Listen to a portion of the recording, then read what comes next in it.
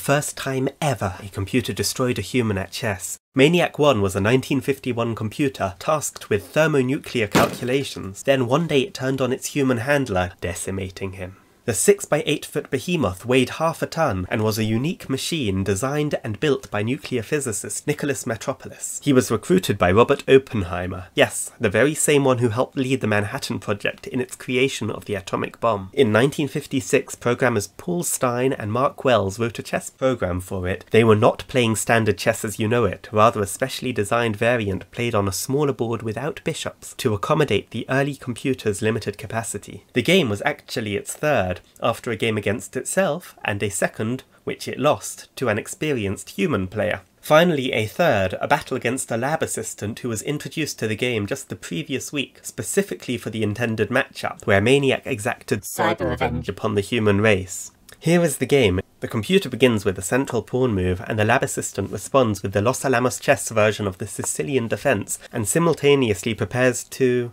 well, fianchetto his queen? MANIAC plays knight to the rim, maybe not such a great place to develop your knight to, but it's hard to see where else he could have put it. Black plays another pawn to the dark squares. I think he's setting up for a game of checkers. Oops. White doesn't want to be outdone. Black now decides to attempt a transposition from checkers to the king's gambit. White undevelops the knight. Those backwards knight moves can be so hard to find. An aggressive a-pawn.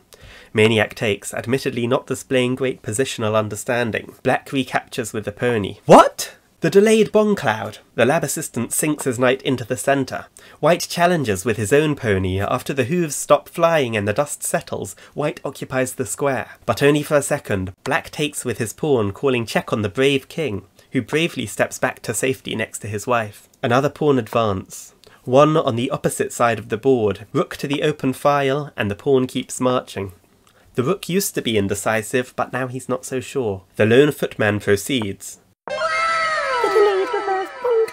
The queen spreads her wings. Black doesn't want to be outdone. Steps back with check. King goes right. A multi-purpose move now. Rook attacks black's queen and simultaneously manages to blunder his own pawn. Takes queen and takes queen. Will the computer spot the mate in one threat? Impressive, he does. Truly Stockfisher's ancestor. Black continues his purposeful rook moves. White pawn advances. Would you have guessed? It's a rook move again, even at the cost of a pawn. White takes, and here is where it starts really going wrong for the human, despite having been up a pawn for quite a while there. He plays the pawn forward, probably a good move a couple of moves ago, but now he's just getting rolled. Knight enters the game with check, only one space for the king due to the advanced pawn, and a fork follows immediately. King up, shaking. Congratulations! It's a girl. Knight moves. Mate in 2, can you see it?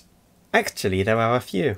This checkmate with the knight is quite elegant, as the rook down here is still preventing the king from running any further. So interestingly, although expectedly, the earliest computers were better at tactics and weaker at positional play.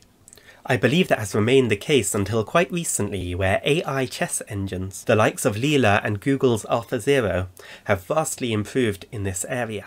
Thanks for watching.